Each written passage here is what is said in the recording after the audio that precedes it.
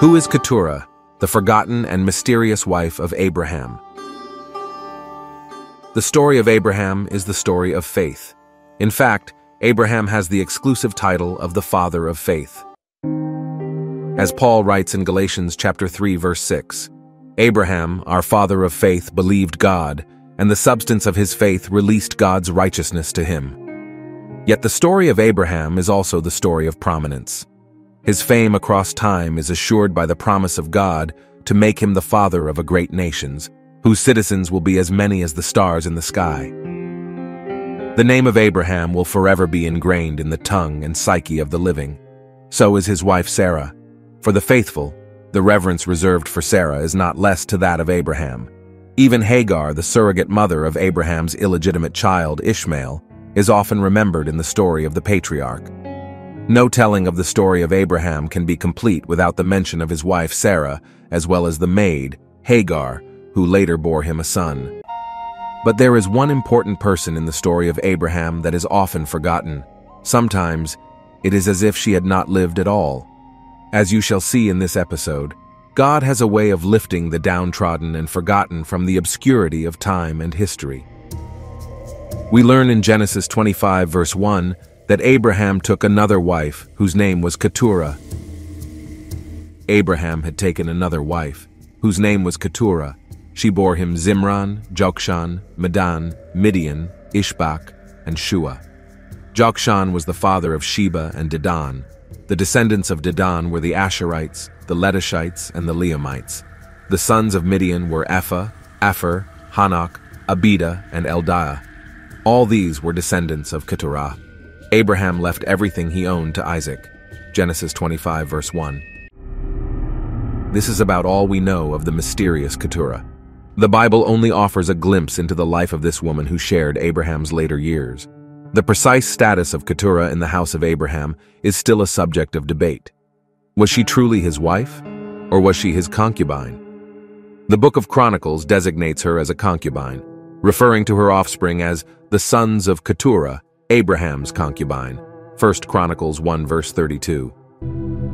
In the context of biblical tradition, a concubine, while not accorded the same standing as a lawful wife, maintained an exclusive and ongoing relationship with a man, often bearing his children. Even though such children may be seen as inferior to the children of the legitimate wife, they are still entitled to their father's name and heritage. It seems that Keturah might have commenced her connection with Abraham as a concubine, but eventually became his wife, which could explain the dual characterization in the scriptures.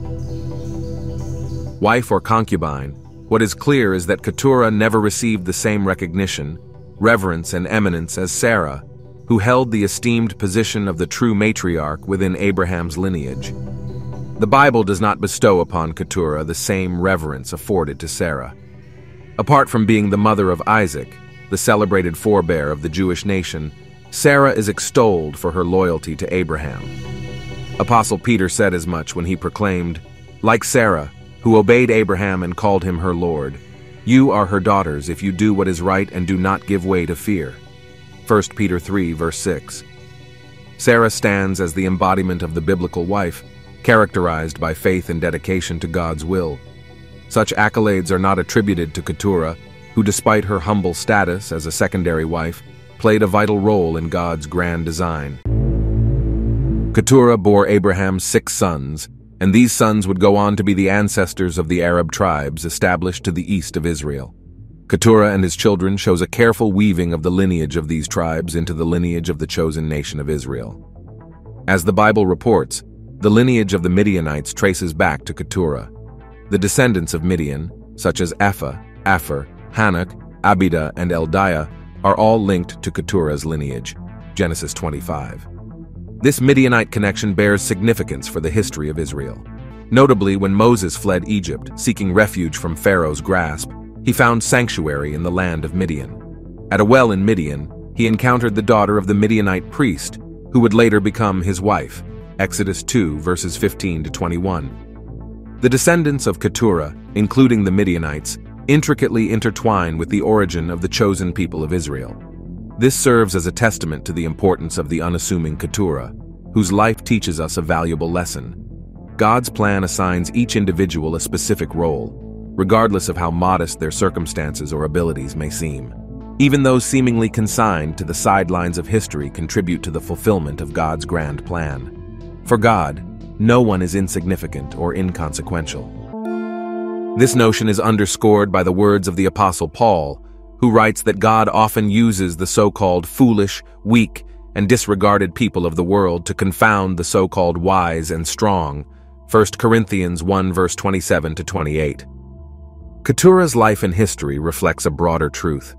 God's grand design frequently unfolds through the unassuming, the weak, and the unseen. Her role is a reminder that each of us is called to embrace our unique roles with humility and confidence in the greater plan of Jehovah. Nothing happens by mere chance. Every individual is cherished in God's eyes and is called to serve in the emergence of His kingdom of love. Indeed, there may be times when we, like Keturah, feel relegated to the background, overlooked, or underestimated. Yet our gaze should be unwaveringly fixed on Jesus Christ. Jesus humbled Himself to serve all and to show us an immeasurable act of love. No effort is trivial when offered in unity with Him.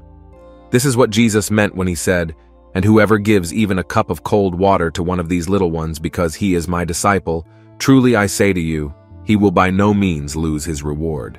Matthew 10 verse 42. In the kingdom of Jesus Christ, even the smallest act of kindness takes on an enduring, eternal worth.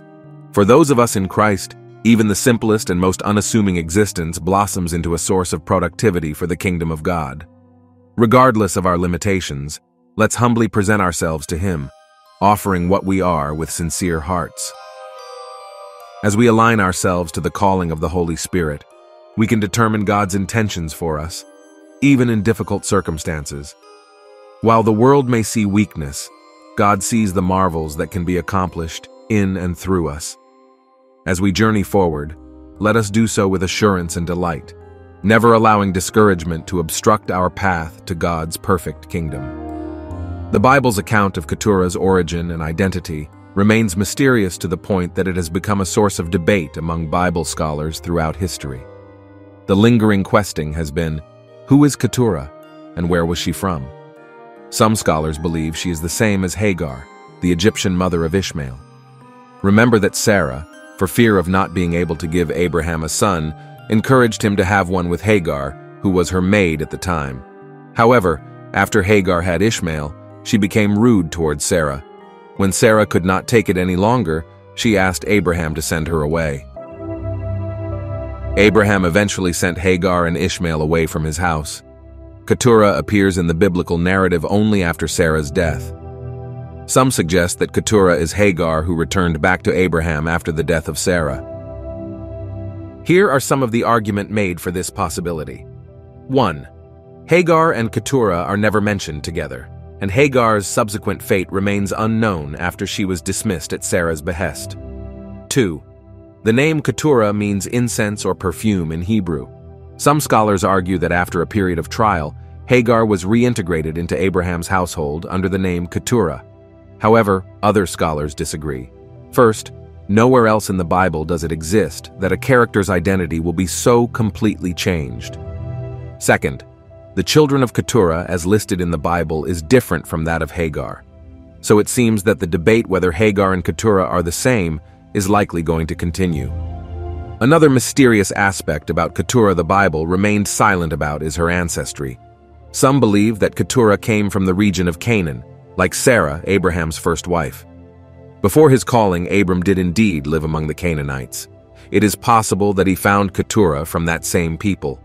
Others believe that Keturah may have come from the Arabian Peninsula, home to some of her sons like the Midianites.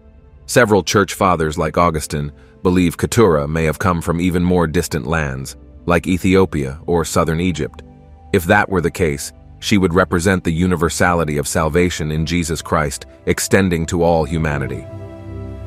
Lastly, on the identity of this mysterious woman, because her name means incense or perfume, some suggest that this means she may have come from spice-producing regions like Arabia or Yemen. Some scholars in as early as the 4th century believe Keturah was as an Ethiopian, that is, a woman from Nubia, a region located south of ancient Egypt. This means that she was black, according to this hypothesis. Many contemporary Bible scholars have given weight to this notion. They associate Keturah with the Cushites, a Nubian people presented as black-skinned in the Bible. Like the other aspect of Keturah, her race is probably going to remain a mystery. In any case, the debate around a possible African origin for Keturah shows that she has always been associated with a universal divine election, going beyond the chosen people of Israel. This revelation is certainly an invitation to humility. It shows we can never fully understand the mystery of God. The Bible is only a gradual revealer of knowledge. We must progress patiently without forcing the texts into ready-made conceptual frameworks. What is essential is for us to accept the light of Jesus Christ offered to us with thanks. It is to offer gratitude to God for using the life and the mystery of Keturah to teach us the strength and power in unassuming humility. The more we learn of God's plan, the more the mystery grows, sending us back to our condition as creatures before our Creator. We must embrace this role, which reinforces the infinite greatness of God. Thank you for watching. We appreciate your time and support. Please do not forget to subscribe, share, and like this video. It will help us to keep making more videos like this. May we never forget the value of our lives in the grand design of God for the universe. Amen. God bless you.